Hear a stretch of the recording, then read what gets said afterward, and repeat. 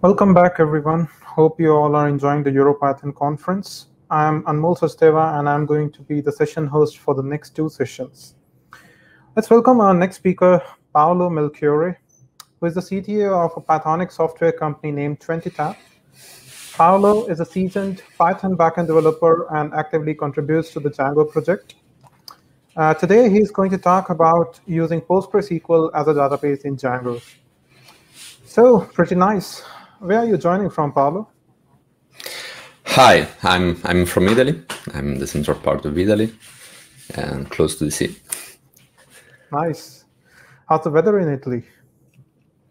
Yeah, it's very hot now, so inside it's fresh. All right. Awesome. Over to you, Paolo. We can start. Thank you. So, hello everyone, and I'm very happy to be here with you, even if remotely. In this talk, we'll see how to use some great feature of Postgres as a database in Django. In the database section of the Django documentation, we can read that the Django attempts to support as many features as possible on all database backends. However, not all databases are alike. Django per se is a database-agnostic web framework, but real-world projects based on it are not.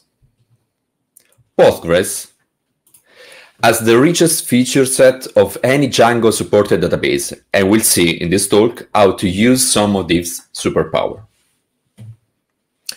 Before moving on, it's important that I make this clear. So now it seems clear to me, so now we can move on. Jokes apart, I would like to underline that I'm not a database administrator. So who am I? I'm Paolo Melchiorre, and I'm the CTO of 20tab, a Pythonic software company for which I work remotely. I'm a software engineer and long-time Python backend developer. After using Django for a few years, I became a contributor to the project. I also use the Postgres as a database for all my Django projects. And now it's time to create one of them. As usual, to create a Django project, I use the latest Python 3 stable, create and activate a virtual env, in which then install the latest stable Django. Then, using the Django start project command, I created the basic file of our project. So let's see what it takes to add Postgres to this newly created project. I think many of you are familiar with this drawing from The Little Prince.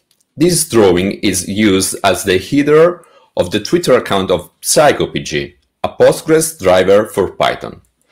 I think it represents its goal very well, Python with Postgres inside. PsychoPG is the most used and advanced Postgres driver for Python. It implements the Python DB API 2.0 specification, and it's distributed under the LGPL license. The library was released 20 years ago, and over the time has been constantly improved and kept aligned with Postgres. Version 3 is currently being developed. PsychoPG is a wrapper for libpq, the Postgres C client library. To install this package on a Debian-based system like Ubuntu, you can use the apt package manager. For most operating systems, the quickest way to install PsychoPG is using the package available in the Python package index.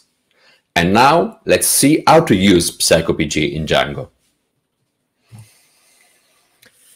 To use Postgres as a database in our Django project, we modify the settings, adding the PsychoPG-based database backend and the connection parameters of our Postgres database, which we may have locally or remotely. If you embrace the 12-factor methodology, you can define a database URL variable in your environment. Depending on whatever you use, Django database URL directly or Django configuration, your databases section should look like something like this. Let's now see our database in action. We'll use the example model defined in the Making Queries section of the Django documentation. For our test queries, we only use an author model and an entry model, both containing various types of fields, so we can search on.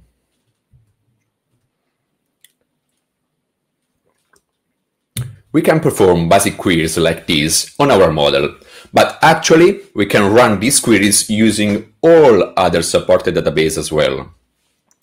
What we're really interested in is using Postgres-specific feature from Django.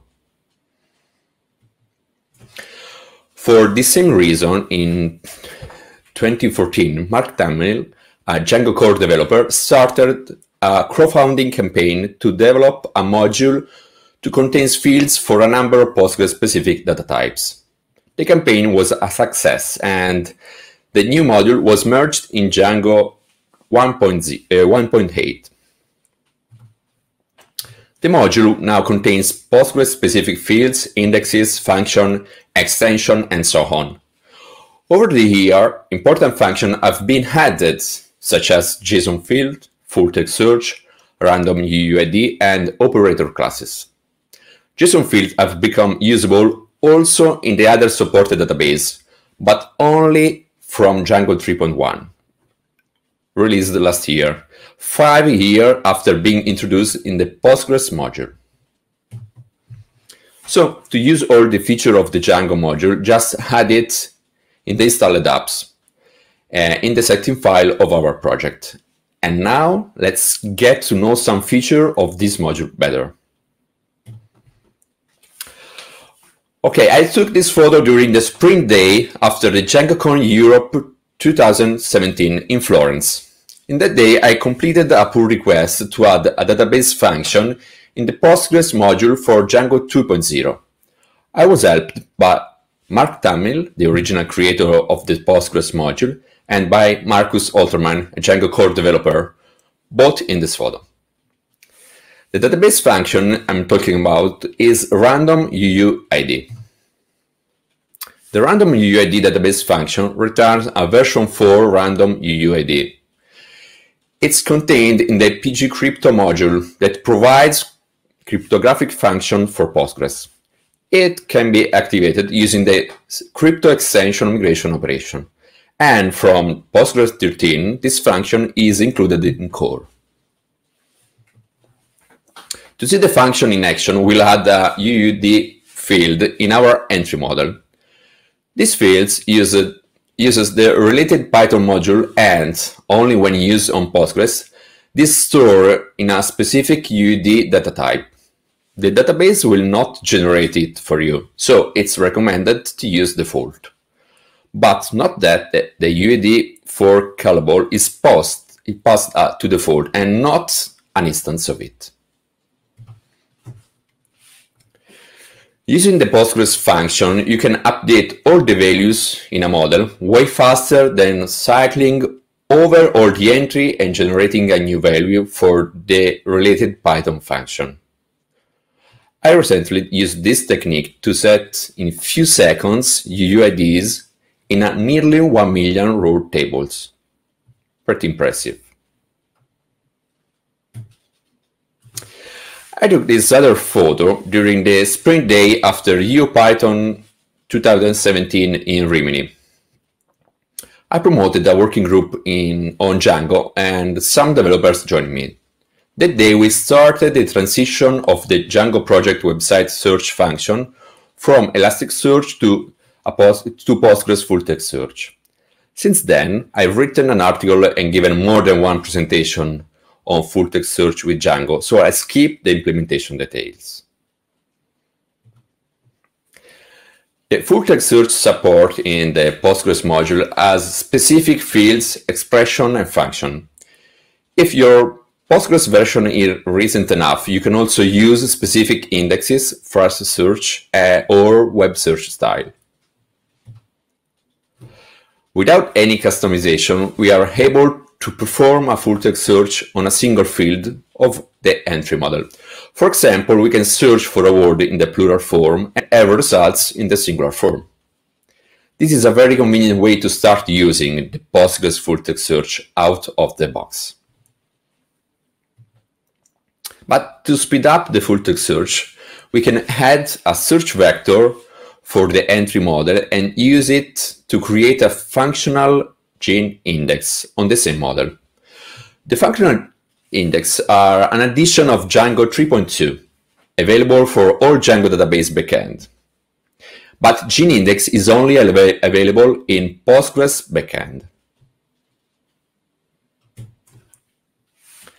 After that, we can search for a word using a syntax similar to the one used by web search engines and have more accurate results. We can use these syntaxes using the search query with the search type attribute. Furthermore, the SQL queries will be faster thanks to the gene index.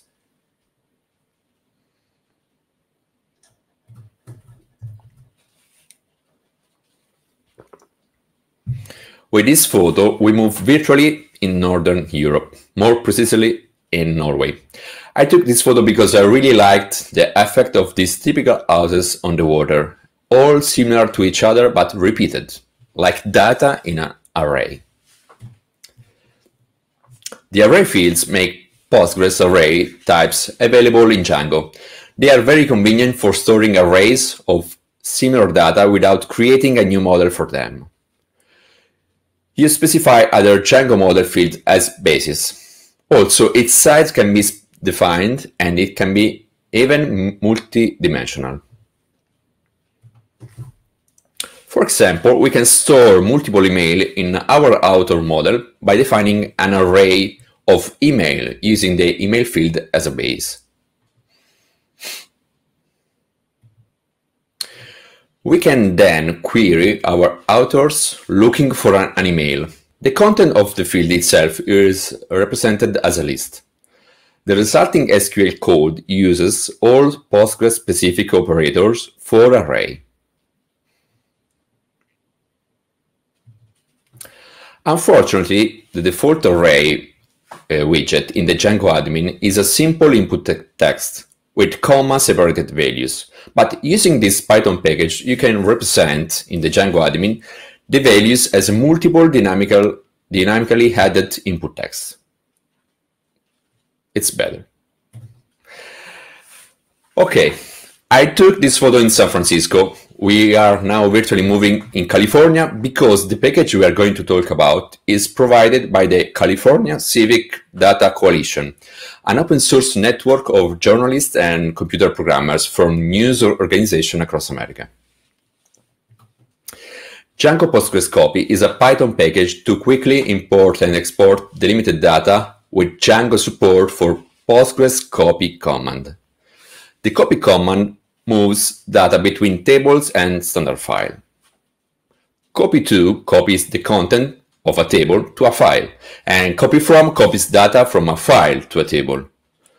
To more flexibility, Django Postgres Copy uses a temporary table that are automatically dropped at the end of the session. To benchmark Postgres Copy, we'll use a file containing all the geographic name from the OpenStreetMap project. We create a new model that maps each column contained in the CSV file into a field. We have to replace the model default manager with the one from Postgres Copy. Here we use the file with all the geographical names of Italy, and the file is more than 200 megabytes. To upload the file, we use the specific query set method to which we pass the path of the file. The loading speed is impressive, almost 1 million records in just over 3 seconds. Impressive. Under the hood, Django Postgres Copy executes several SQL statements, creates a temporary table based on the content of the CSV file, upload the content of the file to the temporary table in just over 2 seconds. It inserts the data of the temporary table into the table managed by the feature Django model, applying eventually some transformation. And finally, drops the temporary table. To reduce disk space and transmission bandwidth, we have compressed our file in a gzip format, reducing the size to a fifth. We can pass our compressed file directly to PostgreSQL without having to decompress it. Loading is done in a shorter time than before. I want to repeat it. Almost 1 million records in just over 3 seconds.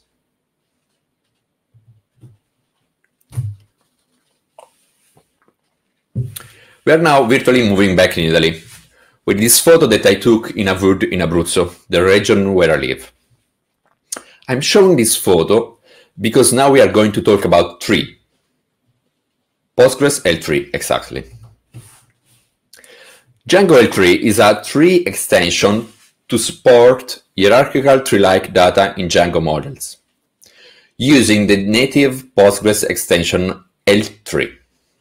It's a simpler and faster alternative to implement materialized paths compared to the more used Django packages. The package has a path field and an abstract tree model. To add tree-like hierarchy to the entry model, we add a path field inheriting from the tree model provided by Django L3. We also add a dedicated Postgres GST index on the same field to speed up the queries. This is a tree representation of the example hierarchical structure that we have stored in the path field of our model. I took this example from the Postgres L3 documentation. We perform a hierarchical query to filter all the contained models of a particular path, sort the result by the tree structure, and then take all the subpaths. The resulting SQL statement uses the L3 operator to filter the table and the GST index to speed up the operation and the sorting process. Everything is really fast. With this photo, we are now virtually moving on the path of my last hike on the Italian Apennines. I already used this photo on my latest article series about maps with Django, which you can read on my blog. But I want to briefly talk about the geographical extension of Postgres used by GeoDjango. PostGIS is a Postgres extension, and it's also the best database backend for GeoDjango. It internally integrates spatial data and adds spatial data types, indexes, and functions. In this chart, I've synthesized the compatibility table of geographic backends supported by GeoDjango. In the GeoDjango official documentation, there are 3 compatibility tables, one for special lookups, for database function, and for aggregate function. As you can see, PostGIS is the only geographic backend that supports 100% of these features. If you are interested in using this feature, you can read my article about it. I'll share the URL at the end of this talk.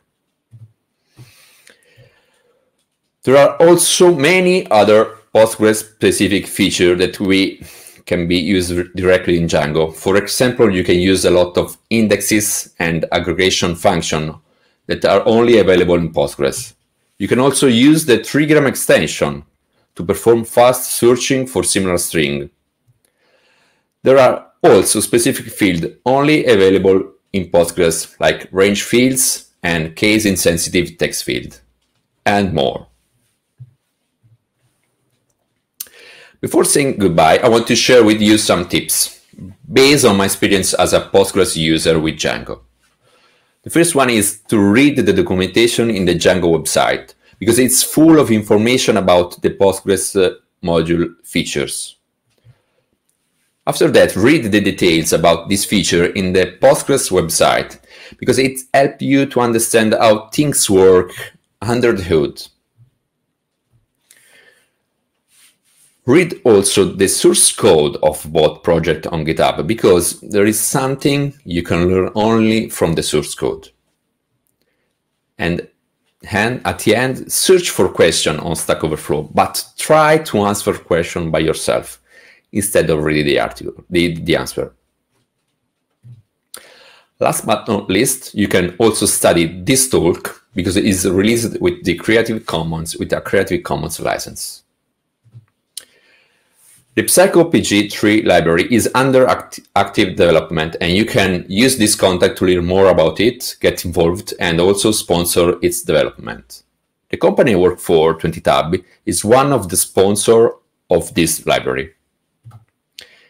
In 20tab, we have developed many Django projects using Postgres. You can find out more about our open source project and our Pythonic work using this context. And finally, to find out more about my personal work with Django and Postgres, you can use all this my contacts. With this QR code, you can download directly this presentation on my website. And thanks again for having me, and join the next talk in the conference. Ciao a tutti.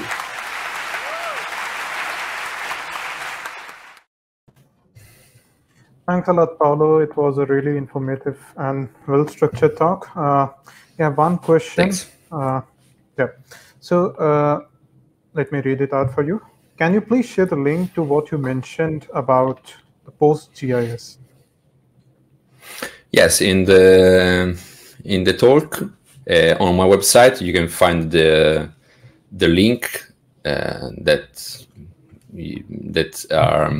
to the official documentation Django, where there is all the graphic, the table for support of feature in Django backend and about PostGIS. All right.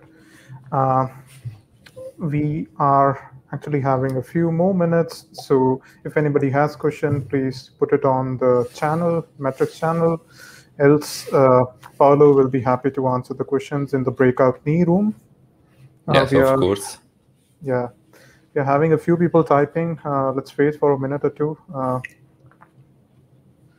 Yes, I'll share also the link to my talk in the chat, so if someone is interested, can read directly without using the QR code I shared before, so it's easier. Yeah.